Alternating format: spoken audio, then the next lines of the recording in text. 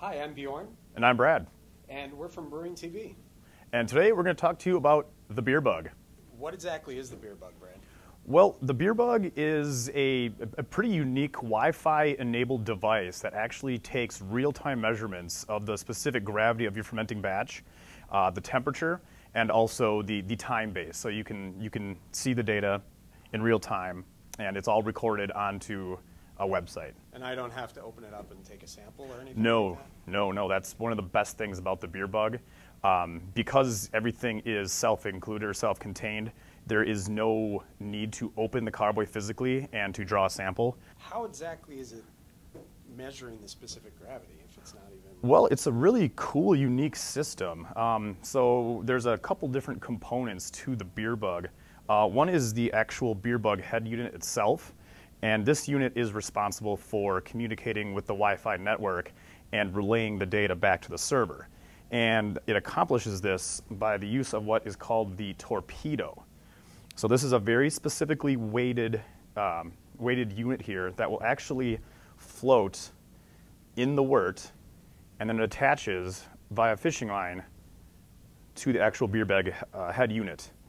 And that will stick into any carboy with a standard stopper. How exactly does it link up to my home Wi-Fi? Well, that's a pretty cool system they've got built in as well. Inside here is an optical sensor. And so you use any Android or iOS device with it's a feature called Blink Up. So what you do is you actually take out your phone or your tablet, you open up the BeerBug app, select Blink Up, hit the button to go, and you place it on there. And it will actually start to blink and send the BeerBug the Wi-Fi network name and the password. Wow. It's really cool. It works really well.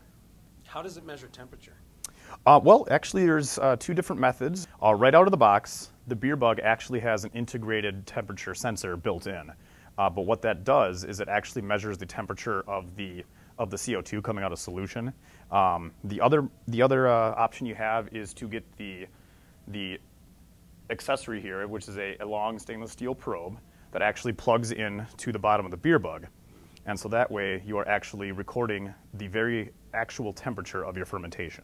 Now, I don't always make beer. I sometimes make wine or mead. Does it work with those as well? It sure does, yes. The BeerBug itself will measure specific gravities in the range of 0.900 to 1.3. So you can throw anything at it, and it's going to be able to measure that gravity. And does it matter how big the fermenter is?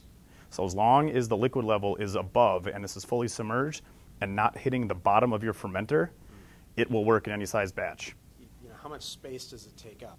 8 inches from the top of the airlock to the top of your lid on your fermenter. This is the unit we have installed here, which is the elbow. That allows you to install the airlock.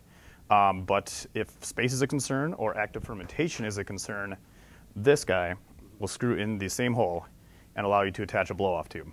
This is compatible with any PC, Mac computer, any Android device or iOS device. And you can look at the data on any of those devices if you have an Android or an iPhone. And it's just a website as far as if you're on your computer or something? Yep, on your computer. You just go to thebeerbug.com. Otherwise, there are applications available in both the Apple Store and Google Play. Okay. Now, with the software or the app or the website, is it pretty easy to use and intuitive?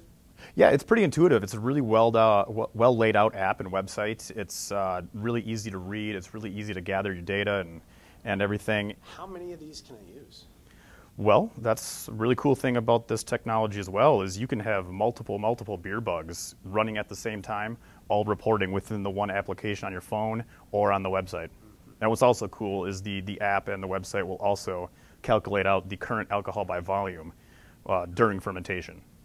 As far as, you know, is it something that needs to be calibrated? How does that work? And then how does it know what the gravity is? Sure. I mean, you still do need a way to determine the original gravity of your fermentation, whether it be a hydrometer or a refractometer. Okay.